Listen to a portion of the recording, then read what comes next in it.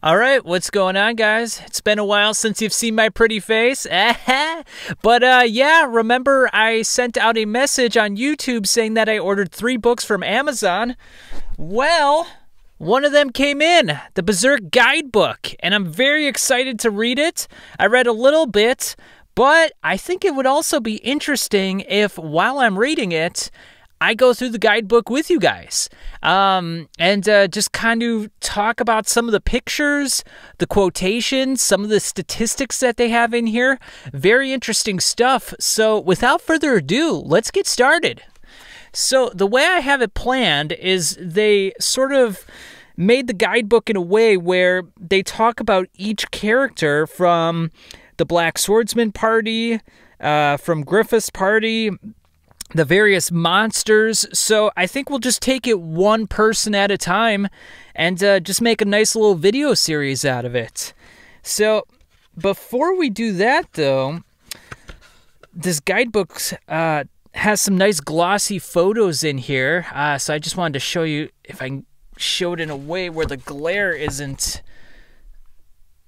This is not working out too well. There's Guts in the Black Swordsman party. There we go. And then got a nice one here of Guts and Puck. Very nice quality stuff. I wish I could get these photos like framed in a larger version and just put them up in my bedroom.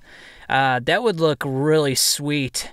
I don't know how my wife would feel about it, but I don't think her opinion really matters in this regard. No, actually, a couple years ago, I bought her a Totoro picture that we got hanging up in the bedroom right now, and then a Porco Rosso one for myself. A couple Miyazaki ones, but I haven't found a good enough Berserk one that I would like to put in the bedroom or, somewhere in the house. Like, I've looked. There's been a couple ones that kind of tickled my fancy, but nothing that I was, like, in love with. Like, if I'm going to spend, like, anywhere from $50 to $100 on something that I'm going to hang up in my house, I want to love it. I don't want to be like, it's all right. I want to love it, Just like I love this Skull Knight t-shirt. Fucking Scully's a badass. Next one we got Casca and Isidro. Very nice. Casca's eating what looks to be a tomato. Some of it's kind of dripping on her breast. Her breast. And then let's see. Oh, and then we got Serpico and Farnese. Very nice. And then we got Shirka rounding things out. And you can kind of see in the background, Isidro's right there, kind of looking over at her, kind of getting a little peek-see, like, damn, she's looking pretty cute today. She's looking like a fine little loli. But he's underage as well, so I think it's okay. I want to ask the question, and you guys can answer it in the comments. Question of the day: if you were Isidro, and let's say for legal purposes you were 18, and Shirka and Isma were 18, which one would you go with? Isma is quicker to take off her clothes, and yeah, and Shirka looks a little flat. Now, she may, grow into her body as she gets older, but, and she does have magic, so maybe she could, like, manipulate her body parts. But, to be honest with you, despite it all, I think I'd go with Morta, because she's got a nice looking body, and I think she's 18. Morta, man, I gotta tell you though, if I were Guts, prior to Casca regaining her memories, I would have asked Morta for a one-night stand. I would have been like, come on, Morta, You know you want some of the Black Swordsman. Don't lie. Don't lie. You want some of this Dragon Slayer in your cauldron. It's pretty huge and pretty thick and sharp.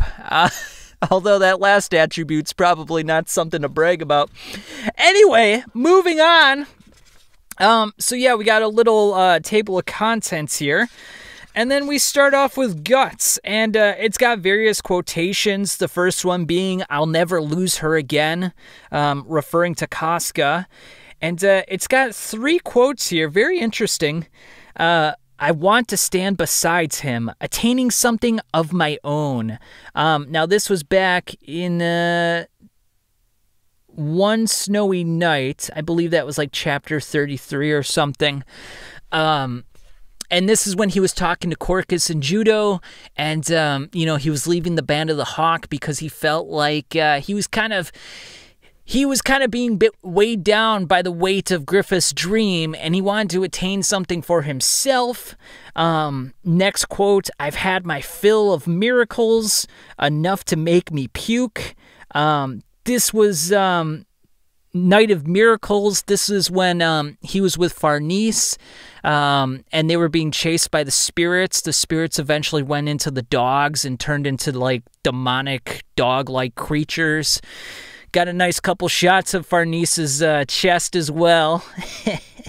And then the next one, "I guess even if you force back what was lost, it still won't be the way it was." And this was when they were on Roderick's boat, and he was kind of talking about the fact that, you know, he replaced his arm with a prosthetic. And even though he did that, even though he replaced it, it wasn't like it always was because it weighed him down in the water. Even though he saved Casca, he was weighed down himself. And if it wasn't for the Chadley Roderick, think about this for a second. Roderick saved Guts' life. How many people can say that? How many people can say they saved the Uber Chad, the Giga Chad's life? Not many. Roderick can. But anyway, he was kind of making an analogy between his arm and Casca's mind, and that even though he might replace Casca's mind, he may not get back the girl he thought he was going to get back. He may not get the Casca of old where, you know, she was still innocent and still very go-get-em and very authoritative and very confident in herself. And, you know, Skull Knight kind of warned him of this. He's like, well, you know, remember, your wish might not be her wish. So, yeah, good stuff. And then what I really like about this page right here is we got, like, a little list of parameters, attributes. So right there. And so it talks about various attributes of Guts, one being physical strength. Now that's maxed out. It's at the peak. No surprise there. Stamina is exceptionally high, although I'm surprised it's not maxed out as well. I mean, Guts' stamina is just unreal. He had the Dragon Slayer on his back, which, based on my calculations, I think it weighs 500 pounds, and I'll talk about that in a second. But he had a Dragon Slayer on his back that weighed 500 pounds, plus other equipment. So let's just say he had 600 pounds on his back, and he freaking ran for like days, and Isidro couldn't keep up with him. He was just freaking running, trying to get to the Tower of Conviction. So that, you know, pretty crazy stuff. So I thought the stamina should be a lot higher, at least maxed out. Next one is Legerity, which I believe is like mental quickness, which, you know, Guts is very instinctual, very quick on his feet. You know, in terms of like battle, the ability to think in battle, he's very intuitive. So Legerity I almost think of as like intuitiveness, the ability to just kind of make something up on the fly, and he's really good at that. He excels at that. Intelligence was kind of average, maybe slightly above average. Not too surprising. I mean, every time he talks to the Skull Knight, and Skull Knight tells him about some cryptic message about the future, some sort of prophetic prophecy. Guts is like, what the hell is he talking about? Looking over at Puck like, I don't understand what's being said. this fucking man with the Knight of Skeleton, he just kind of follows me wherever I go, and then he says some shit, brings out his dictionary like, okay, Guts, the shit's gonna happen. Her wish won't be your wish. Onomatopoeia, Bojangles. He just says anything he can. He just pulls out his dictionary, thinks of the biggest words, makes it sound really nice, and then Guts is like, well, what the fuck? I didn't even go to school. How am I supposed to understand this motherfucker? Anyway. Emotional strength is peaked out.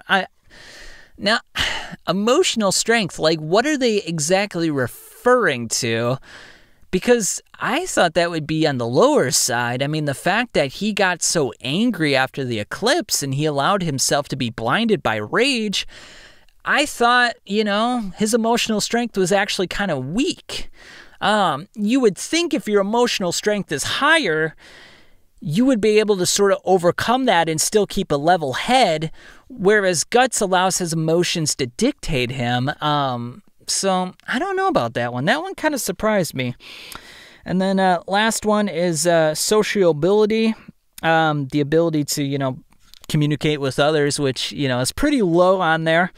Higher than I thought it would be still. But, if you consider after the events of the Sea God and Elfhelm, he is starting to connect with his comrades a little more. So, yeah, I guess I could understand that. Now, in terms of like physical attributes, height is 204 centimeters. Now, when I asked the question a couple weeks ago, I made a poll about it. Everyone was saying, oh, it's 204 centimeters. That's 6 feet 6 inches. Well, not exactly. So it's 6.6 feet. And remember, there's 12 inches in a foot. So that's 6 feet, but the 0.6 of 12 inches, it's like 0.6 something, actually makes it 8 inches. Because 0.6 out of 12, it's not just, you don't just take the 6 and make that the inches, it's 0.6 out of the 12. So yeah, actually he's 6 feet 8 inches tall, which I think is a pretty accurate representation. Now in terms of weight, it's 115 kilograms, which I think is about 250 pounds. Now, as a comp, if you look at LeBron James from the NBA, he's about 6'8", 6'9", and about 250. He's listed at 250, but I think he's more like 260, 265, maybe even 270. I mean, that guy's just freaking yoked. And, but if you look at their body structures, like look at the images right here, fairly similar. So, I mean, if they are the same height, and it looks like a very similar build, I guess I can believe it. 6'8", 250, maybe around 255, 260. Which I feel like that's a very good fighting weight because, you don't want to be too bulky. You look at some of these bodybuilders, and they're like 5'10", 300 pounds. They're freaking yoked out of their minds, but, they could never play a sport. They can't really run around. Their endurance and stamina is probably shit. So I think 6'8", 250 is a good fighting weight, and I think they nailed that. Estimated age is 24, which if you watch my Berserk timeline, that's what I, estimated his age at. And I think that all makes sense when you follow all the events. Go look at that video if you want to see like how I sort of deduce that. Male, none too surprising, although we've never seen his dick, so who knows. Black hair and black eyes. Now, do black eyes actually exist? Maybe he's got very dark brown eyes that look black. Because I don't think anyone has black eyes. I actually looked it up, and I think you can have black eyes. It's just, it was something about like, I think if there was like bleeding or something and it made him look black, I can't remember. But I don't think there's actually a true black eye color. And then it just talks about his weapons as well, like the Dragon Slayer and such. And then personality and ideology, violent, emotion concealed behind reticence, standing up to hardship despite the danger. This was very interesting too.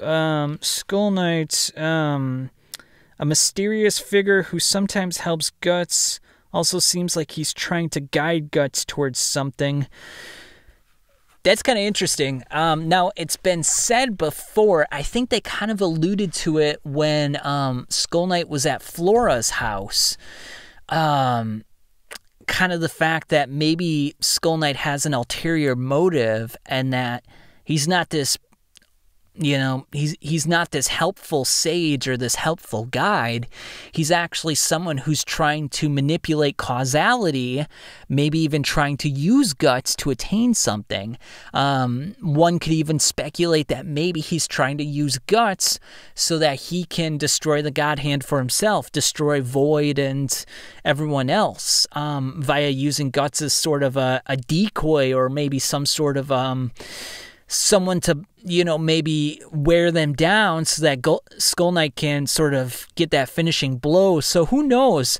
You would think that Skull Knight at this point in the story would maybe have more of a kinship with Guts.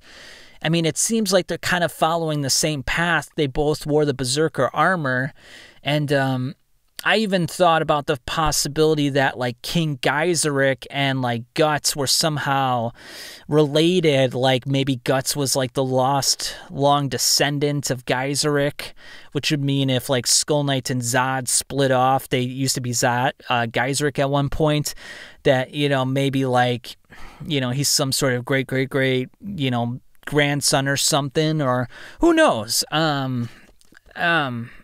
So it would be interesting if they were kind of linked in that regard, but who knows? Maybe Skull Knight / Geyseric doesn't have an affinity towards anyone. I mean, he sort of helps out Guts in a way, you know, he provides advice and he saved him from the eclipse, but maybe he's just saving him because he knows, hey, this could be a very valuable chess piece in the future, and I'm going to make sure that I use it to its full advantage. Who knows?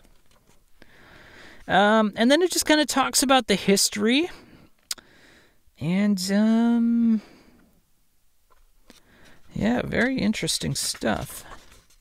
And then some of the abilities and skills. I can't read, the print is so small. Sword skills, effects of the brand of sacrifice, projectiles. Oh, yeah. So here we go, Dragon Slayer. Now it talks about the Dragon Slayer being the same size as Guts. So here's the thing. Well, if Guts is 204 centimeters or 6 feet 8 inches, that would put him at 80 inches. So if the Dragon Slayer is 80 inches... and if we assume like a handle of like 17 inches, I actually looked at a website where they make replica Dragon Slayers. And his measurements was, the blade was, I believe it was 63 inches long, 14 inches wide, and 2 inches thick. And I put that into a calculator for steel, and I came up with a weight of 500 pounds. That sounds pretty realistic to me. And then that doesn't include the handle, so let's just throw like an extra, I don't know, 30 or 50 pounds. So like 530, 550. Now this guy who built it, he said, now to those exact dimensions, he said he used steel, but I don't know if it's 100% steel or if it was just like a steel finish. But it was over 300 pounds, which... That's a hell of a fucking sword. I don't know how the fuck you'd move that. You know, where are you going to keep that thing? In your shed? In your garage? You know, your family comes over, they're like, what the hell is that? But that's a fucking hell of a sword. And shout out to this guy who fucking made it. I mean, incredible stuff. Now, what's really surprising is he also makes the Golden Age sword as well. And that sword has somewhat similar dimensions. It's the same length. The blade is still 63 inches. We would assume the same handle as well. The big differences is the width and the thickness. The width is only 5 inches, and then the thickness, I believe, was a ½ an inch, which I didn't think it would be this big of a difference. I thought, okay, with those dimensions, maybe it's going to be like 150 pounds. But with steel, it's only, I believe it was like 45 pounds. I mean, even with the handle, maybe it's like 60 or 70 pounds. So, like, his Golden Age sword is like 500 pounds less than the Dragon Slayer. I mean, that is a huge jump in weight. I mean, that's 10 times the weight. Damn. You know what's even crazier if you think about it? The Dragon Slayer is twice as heavy as he is. Just like think about that for a second. Twice as fucking heavy. Just fucking incredible stuff. But yeah, I think Berserker armor, cursed armor that draws out strength beyond one's limits at the cost of one's ability to reason. A witch's talisman narrowly provides him full control over it. Yeah, and then he's got various knives, prosthetic hand, pouch for small tools. I would imagine he's got to keep some food in there, unless he's just like, you know, killing on the fly, you know, just killing small animals and such for food. But yeah. And then, yeah, that's it for Guts. So next one we're going to talk about is going to be Puck. That will be sometime in the future, maybe tomorrow or in the next couple days. And yeah, we'll just make our way through. One by one. After that, it's going to be Farnese, and we'll just talk about everyone's attributes, some of their famous quotes, their weapons, their skills, and yeah, this will be a fun ride, and I hope you guys enjoyed it. If you haven't subscribed, subscribe. You know, if you want to support the channel and help me out a little bit, I do have a Patreon page. You can go on there, and yeah, thanks for watching, and I'll catch you guys on the flip side.